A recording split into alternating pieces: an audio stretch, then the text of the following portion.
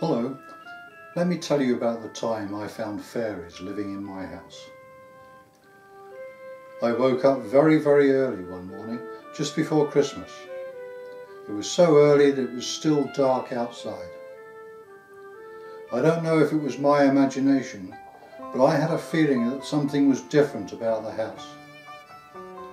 I got out of bed, I looked here, I looked there, I looked everywhere. But it all looked the same to me. I went outside thinking that something had changed in the street where I live. I looked up the street.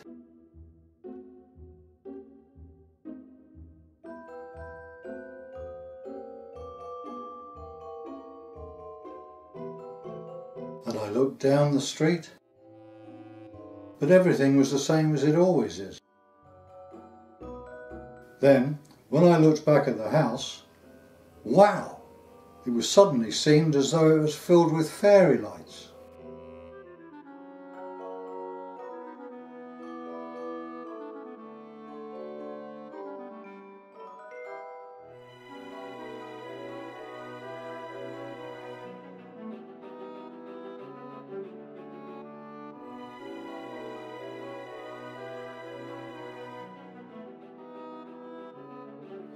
I came back into the house and I sat and I thought some more. Then I had a bowl of porridge for breakfast and I continued to wonder what was happening. I decided that the only way my house could be filled with fairy lights was if there was fairies living here. I looked all around and couldn't find any fairies. I have a very small Christmas tree growing in a big pot. Usually it's out in the garden, but at Christmas I like to bring it into the house. It's only 2 years old and less than 2 feet tall, so it's smaller than you. I put tree lights and decorations on it just like you would do with a big tree.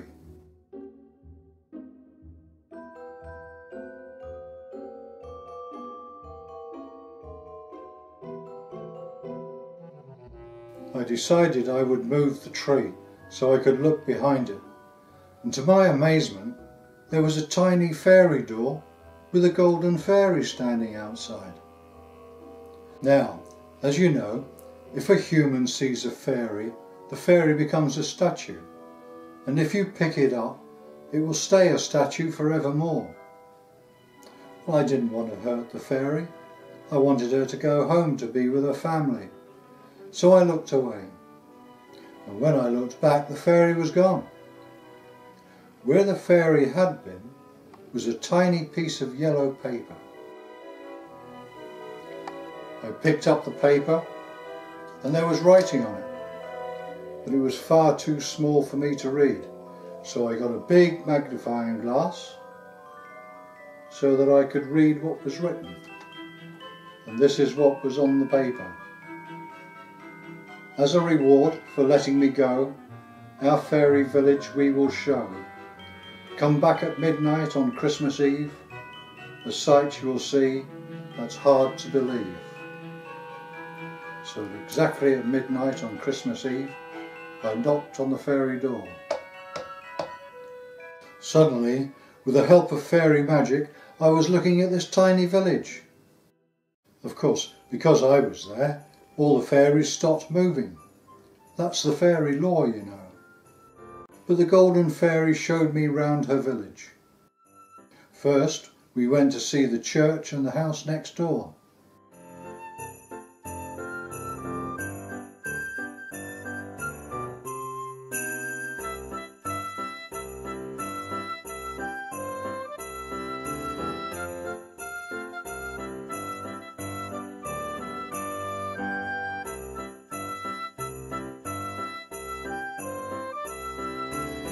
Then down the hill to the toy shop.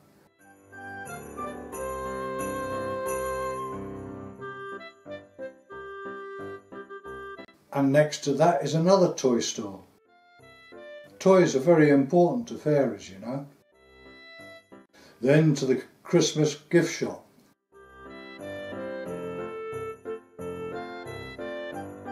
And another shop next door selling Christmas gifts also, because Christmas is important to fairies as well. Then to the bakers, where they sell lovely bread and biscuits and scrumptious cakes, but don't eat too many because they make you fat. Then we saw some fairy houses.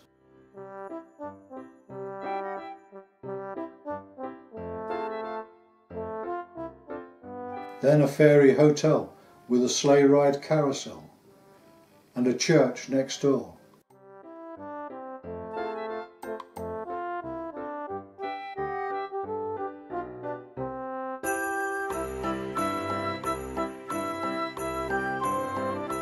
And next door to them were two more houses.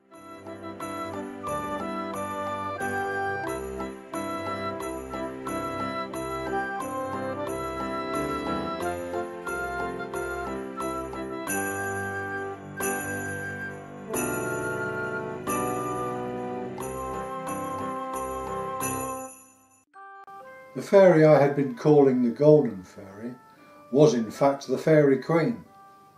She told me that I can have the fairy lights in my house until the 12th day of Christmas.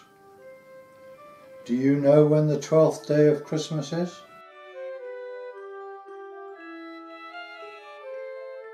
Uh-oh, it's time to go. It started to snow again.